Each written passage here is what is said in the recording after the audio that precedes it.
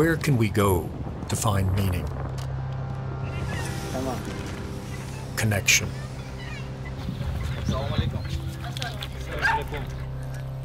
Some greater truth. We live in a golden age of communication, but often we're lost in it. The deadly violence and chaos. The news comes at us faster than ever before. It polarizes and divides us. What's missing is meaning.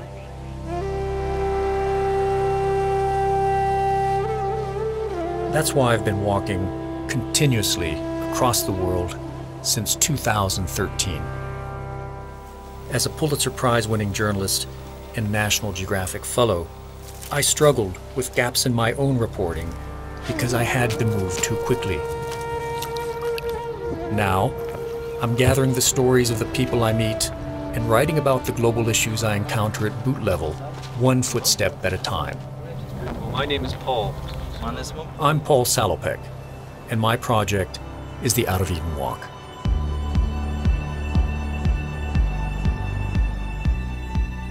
Seven years ago, I set out on foot from Africa's Rift Valley and began my journey to Tierra del Fuego in South America.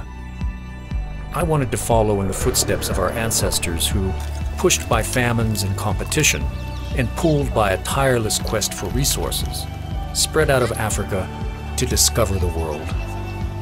Over the last 11,000 miles, I have followed their footsteps, writing about our own struggles with similar problems today. And in this way, the Out of Eden Walk has become a unique global studio for a different kind of storytelling, what we're calling slow journalism.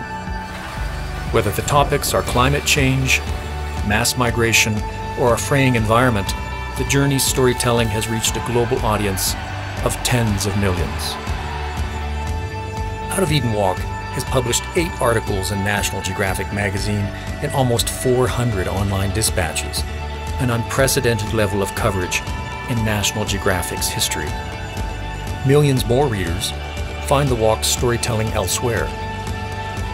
Our social media following continues to expand, and our narratives have been shared globally in 34 languages. Sometimes people ask, what's the most profound gift of the walk? And that's easy. It's not mine anymore. It's a journey shared.